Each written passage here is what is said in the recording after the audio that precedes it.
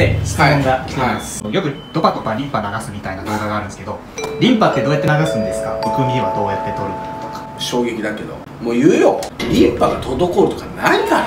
ないんですね。絶対にない。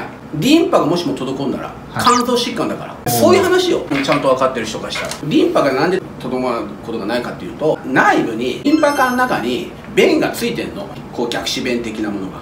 で、流れた時に便がついてる逆流しないように構造的になってんのよ。リンパの流れでどうやって流れるかって言ったら、例えばこういう皮膚を動かすとか体を動かすっていうことで常に順次流れてくんです。流れてきます。ちゃんと。いや、例えばずーっと座っててさ、デスクワークしてさ、足全く動かさなかったらさ、それは少しずつしか上がっていかないから。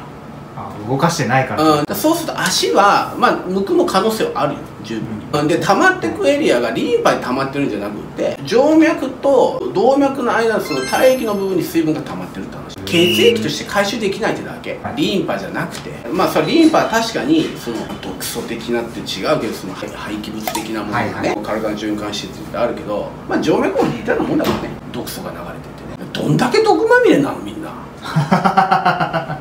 リンパは、騙されてる。なるほど。なんでそんな毒になってると思うの？不安なの？